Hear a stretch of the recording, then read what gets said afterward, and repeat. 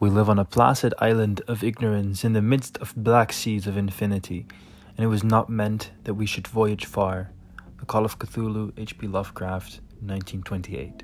I'm the Pink Reaper, and this is why cosmic horror creates a different kind of dread than any horror subgenre.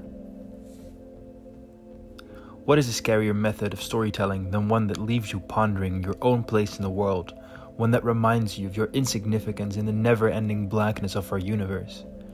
Cosmic horror makes use of the philosophical concepts of existential nihilism and overall philosophical pessimism. In these stories, we get the sense that ordinary life is but a veil over a world so foreign and abstract that just imagining it is enough to scar a person's sanity. It is said that cosmic horror and its derivative literary philosophy of cosmicism was developed by legendary writer H.P. Lovecraft, and these so-called Lovecraftian themes have been adapted by writers ever since. Here are some cosmic horror films to watch during your quarantine. The Thing, 1982.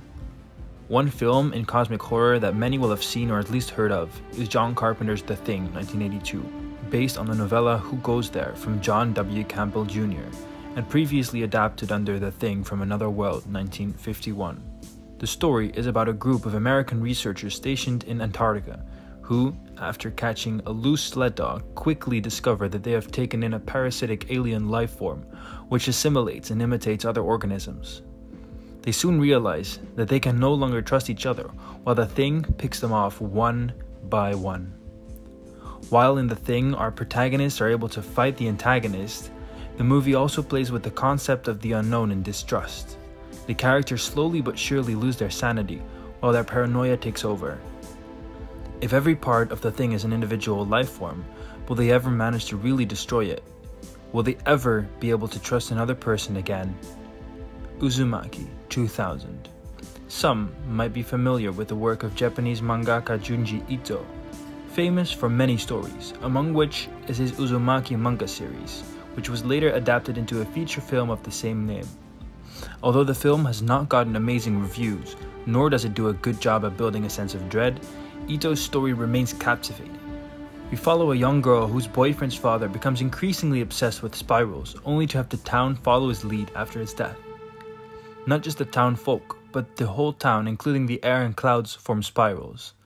In Uzumaki, we do not get an explanation for the obsessions over the spirals, nor a way to fight the spiral curse.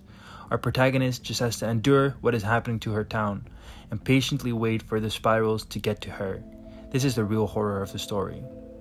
In 2021, an Uzumaki anime series will be released by Toonami. Annihilation, 2018. A more modern example of cosmic horror is Alex Garland's 2018 movie Annihilation, based on the 2014 novel of the same name by Jeff Vandermeer. The story is about a group of explorers who are sent to investigate the Shimmer, an invasive anomalous zone which emerged from a meteor a few years prior. A part of this team is Lena, played by Natalie Portman. Lena's husband was part of an earlier expedition and reappeared after a year, unable to explain how he came back. As many exploratory teams have entered before, and only Lena's husband has ever returned, Lena is to join the next team to enter the Shimmer. Lena and her team find many mutated plants and animals before they start to uncover the truth about the Shimmer, which functions as a prism for DNA. It mutates and distorts anything in its boundaries.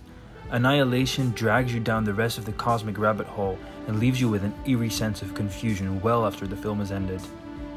Love, Death and Robots, Beyond the Aquila Rift, Netflix. The 7th episode of Netflix Love, Death and Robots perfectly captures the Lovecraftian cosmic horror aspects in this beautifully animated short film. It is based on Alastair Reynolds' book of the same name. The story is set in a freight spaceship, where Tom wakes up from his search tank only to find out that they went off course. He meets an old friend, Greta, but things are not as they seem. And this episode is definitely one of the best short stories I have ever seen.